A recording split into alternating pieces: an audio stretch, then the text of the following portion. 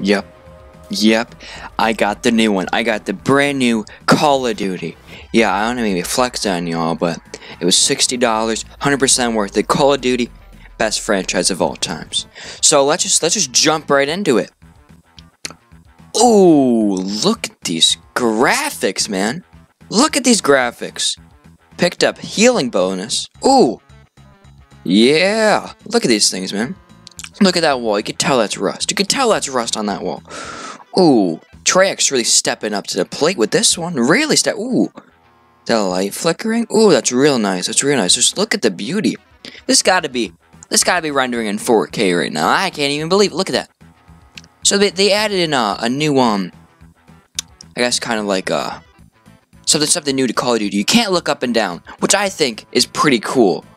It's just like, you know, who needs to look up and down? And they took out multiplayer. It's all you do is just play campaign.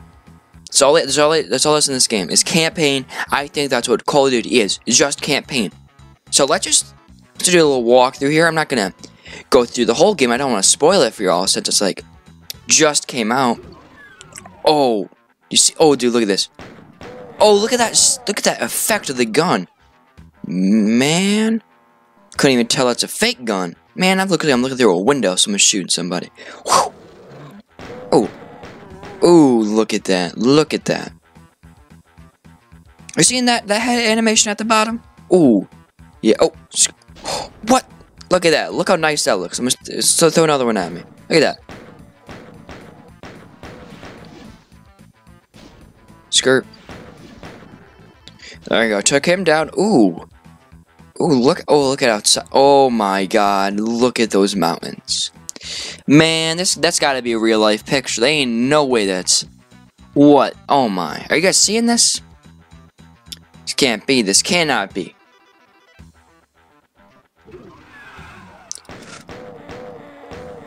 Oh man, Call of Duty is really going back to their roots on this one right now. Look at that. Oh. Are you seeing that, like, 3D render right there? Ooh. Ooh. Man, oh, man. This is a good game. This is a good game. Oh, this is worth your $60, guys. This is worth your $60. 10 out of 10. IGN, baby. I don't work for IGN, but I should, because this game... Look at this. Oh, look at that.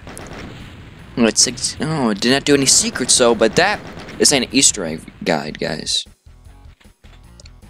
Looks like I finished the first level. I'm not gonna do the second level for you guys, because I don't wanna spoil anything, or so hope you guys enjoyed this. I would definitely recommend picking up the new Black Ops 4 Call of Duty.